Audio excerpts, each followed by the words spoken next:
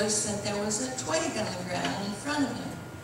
And he looked at it carefully, and he noticed that there was a cocoon on the branch. Do you know what a cocoon is?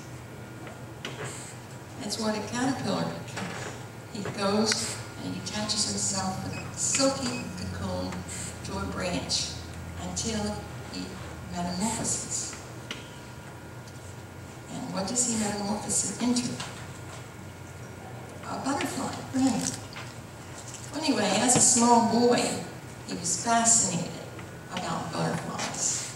Not that he went out and catch them or caught them or mounted them, but he just enjoyed watching them and the sheer design and their habits. So, as his mother had shown him when he was a little boy, he took his handkerchief out of his pocket and reached down and gently took the twig off the branch and carried it home. Well, when he got home, he put the twig in a wide-mouthed mason jar with a lid on top of it with holes punched in it. You ever done that? Yeah, I have. Anyway, they put it on top of the mantle in the living room because they felt that it would be safe there from their cat. Well, his wife looked at it. It kept her attention for about a moment, but the man studied it. And he would go over and he'd look at it. And one day, he noticed that there was slight tremble. And he looked, and then he didn't see anything more.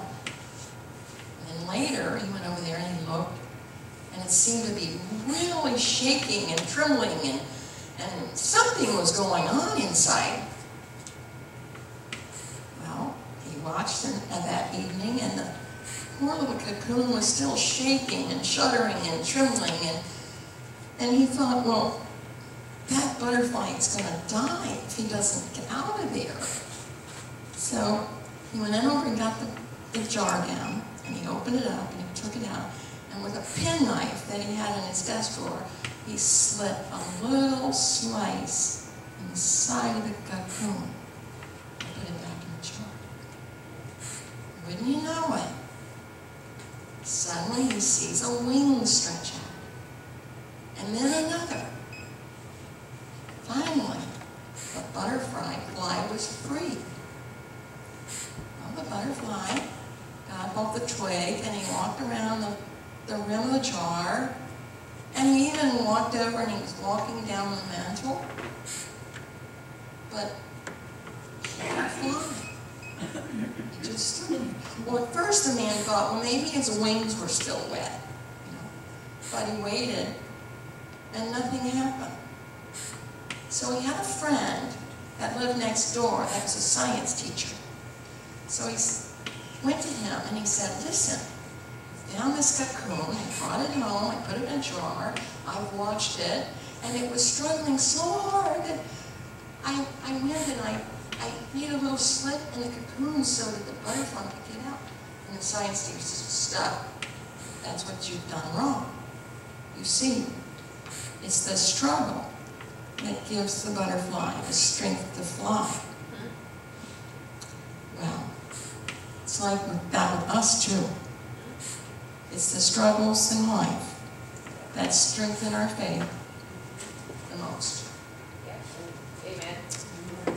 Another word for struggle can be adversity, affliction, sorrow.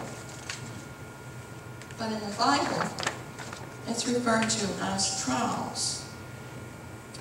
Now, some people, when they're faced with trials, they throw their hands up and they just give up. Or they become angry and they become bitter. And some of them even turn to something to relieve their pain. It's how you handle your problems that make you either stronger or weaker. When we deal with trials, we have to remember that God is in control. Remember the story of Joseph that was sold by his brother into slavery and was carried off to Egypt? He went through a lot of trials and difficulties. He finally became a very important man. But you know what he said to his brothers when he met them and he realized who he was? He said, "As for you, you meant evil against me, but God meant it for good, to bring it about that many people should be kept alive, and as they are today." Trials are God's special gift to us. Psalms 55:22 says, "Cast your burden on the Lord, and He will sustain you. He will never permit the righteous to be moved." God promises us deliverance and eternal blessings. Hebrews 12:2 says, "Looking to Jesus, the founder and perfecter of our faith, who for the joy that was set before him endured the cross." He's now seated at the right hand of God. Trials have a purpose. God wants to purify our faith.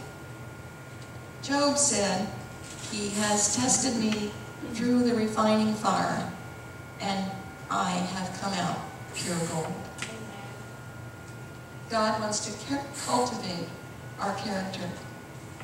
God's #1 purpose in your life is to make you like Jesus. He is much more interested in building your character than in making us comfortable. I think James summed it up real well. "My brethren, count it all joy when you fall into various trials, knowing that the testing of your faith produces patience. But let patience have its perfect work, that you may be perfect and complete, lacking nothing." Amen. Anybody want to pray today? Okay. Our precious Heavenly Father, we thank you so much for these precious children. And we thank you for watching over us all and being by our side and carrying us through our trials and tribulations. Trials that make us more loving to each other. And we want to be like you, Lord. And we pray that we can be the kind of person that you want us to be. In your precious Son, we pray.